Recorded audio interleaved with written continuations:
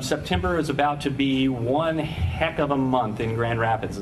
Grand Rapids about to get even busier. Art Prize 2.0, 2 days away, and there is a long list of events happening throughout this massive art competition.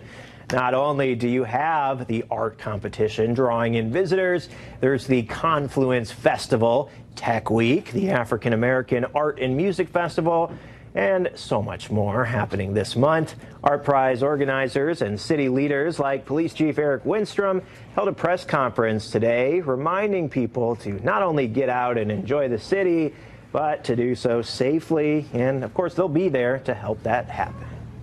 There's going to be a lot of people that aren't as familiar with the city. So you're going to see officers on foot and officers on bicycles. There's going to be a much bigger presence. Traffic-wise, we don't intend to cut off many streets. You won't see those road closures that you've seen in the past, but what you're going to see is the officers walking and bicycling about. So you'll see them down there. GRPD will also have its mobile command unit near Rosa Parks Circle. Again, Art Prize begins this Thursday with almost 700 entries. An opening celebration starts at 5 o'clock at Anabawan Park, and they will have fireworks this year. The competition runs through October 1st.